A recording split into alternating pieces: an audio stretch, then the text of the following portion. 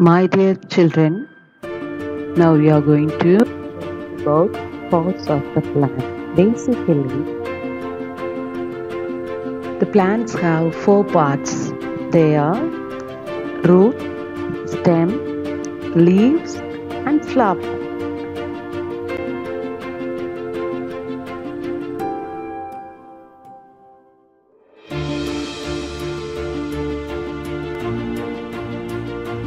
Now we are going to learn one more part of the plants. We already learned roots, stem, leaves, flower and fruit. Now we are going to learn 6 main parts of the plants. They are roots, stem, leaves, flower, fruit and seed.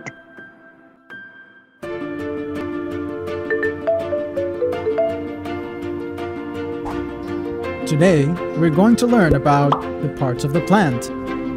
Their roots. Their roots lie below the surface of the soil. They hold the plant together and they absorb water and mineral salts. The stem. The stem holds up the plant. It also brings water and food straight from the roots to the rest of the plant. Green stems carry the nutrients during photosynthesis. Plant stems can grow into branches. Green stems are soft and flexible. Woody stems are hard and rigid. They are called trunks. Trees have trunks. The leaves. Leaves are green because of a pigment called chlorophyll, and they're attached to the stem.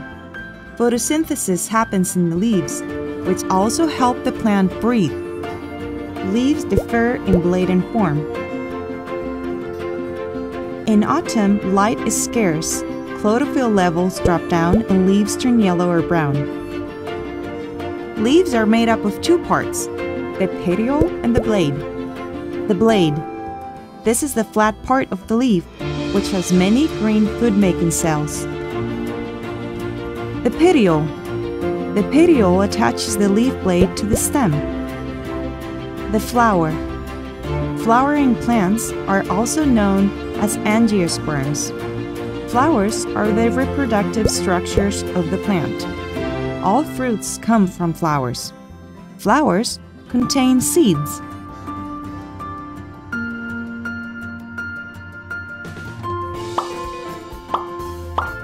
Did you like this video about the parts of the plant? Subscribe to our Smile and Learn channel. Click on the seal to receive new video updates.